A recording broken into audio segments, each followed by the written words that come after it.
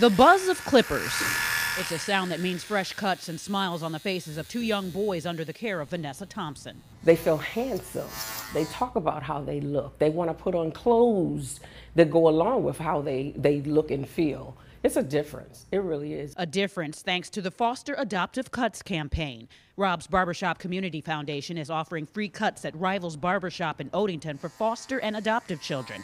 The project was created to make grooming services accessible to target populations with barriers to regular hair care. We found out that 32% of foster children live in homes with parents of a different race.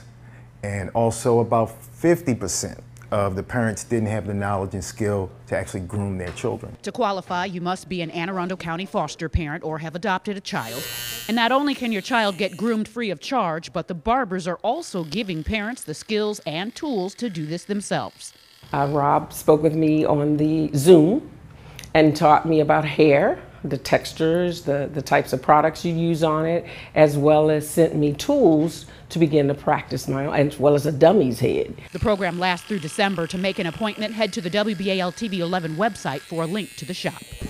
Theo Hayes, WBAL-TV 11 News.